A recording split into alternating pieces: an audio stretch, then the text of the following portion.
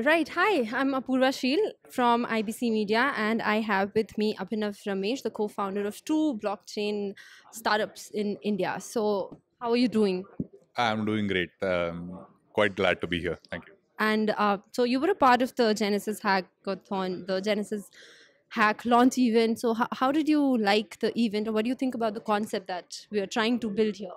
So I really like the concept because I feel that it is time to build the blockchain developer community in India, and I think Genesis Hack is a great start in enabling uh, Indian developers to actively build large scale or small scale blockchain applications, whether that's on a private blockchain or a public blockchain.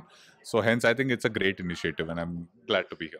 All right. So during the event, there was a panel discussion that you were a part of, and I think Abhishek from Nucleus Vision brought up this point that blockchain has a business dimension to it, and you have not one but two blockchain startups under your hood right now.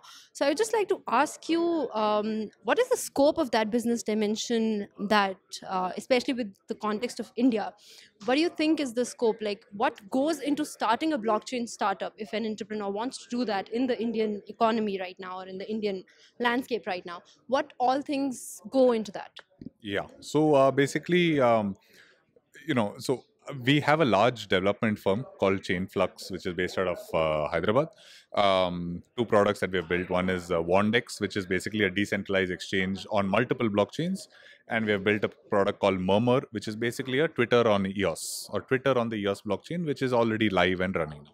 So what I think goes into running these, creating a blockchain startup is trying to come up with a very solid use case and knowing what problem can be solved and why blockchain is the perfect solution for that problem.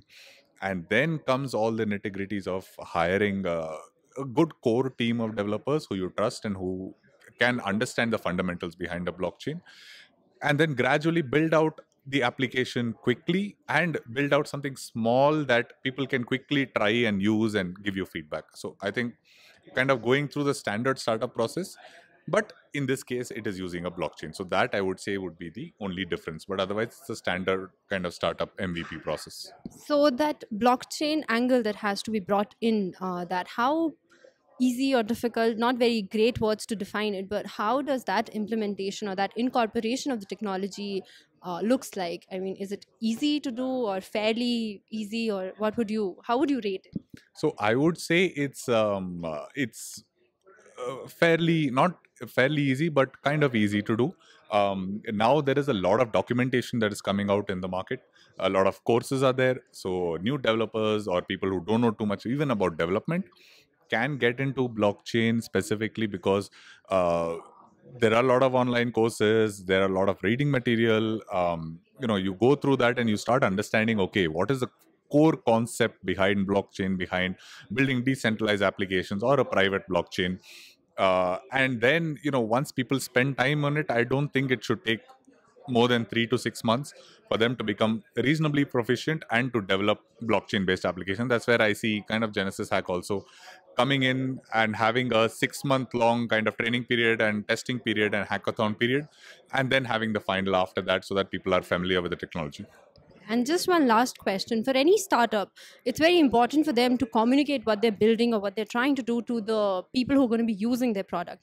So you said that essentially Murmur is like a Twitter on the EOS mainnet. So what problem was there? I mean, for the end user, how easier it would be to differentiate between what the traditional Twitter platform is offering them and what Murmur is doing. How do you take care of that communication? Yeah, so basically, we don't communicate it as a Twitter on blockchain. That's the wrong communication. I mean, just to make it easy, I said that. But technically, there are two things that we are solving. One is, when in on any social network, they control the ads. They control what ads users sees.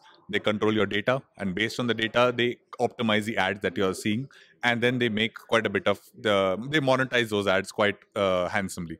What we are saying is that we are kind of decentralizing that and enabling users to know what kind of ads they would like to see, and also kind of potentially get rewarded for even watching ads and not having any central party store user data. That's wonderful. I guess that's all that I have. Any advice that you would like to give to entrepreneurs per se who want to do something in the blockchain area? Sure. I mean, start reading up as much as possible. Read up on blockchain, on what the core concepts are and what it aims to disrupt. Hackathons like Genesis Hack is a great place where you can get your hands dirty even for a month. You can kind of learn a bit and then start building something from scratch, and then just keep kind of progressing, because there is enough material online for you to kind of learn it comprehensively. Thank you.